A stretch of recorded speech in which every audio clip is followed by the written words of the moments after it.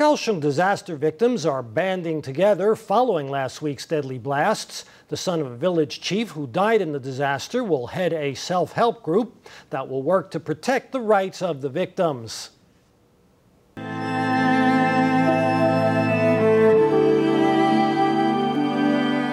These paper lotuses serve as a blessing for family members of victims. City officials have visited this site to express their concern and condolences, but many believe the government is not doing enough. The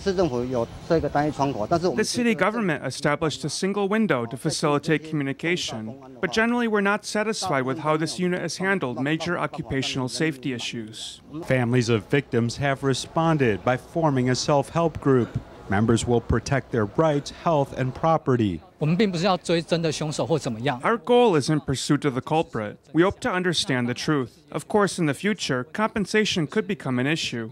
Chen Guan-rong was appointed head of the group, who will attempt to bring neighbors together and find a lawyer who can assist with future legal action. Whether the group seeks compensation from the state or the corporations responsible, Chen will seek justice for victims' families.